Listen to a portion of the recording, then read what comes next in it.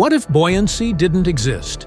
The rise of prominent coastal cities like Istanbul, New York, or Tokyo is inextricably tied to their access to navigable waters.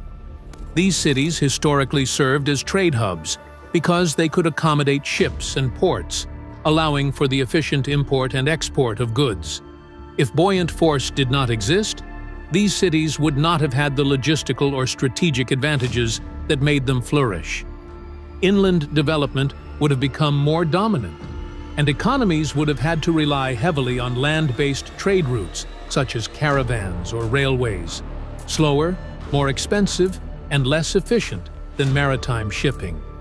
The urban planning, architecture, and even cultural identities of coastal cities would be profoundly altered or non-existent.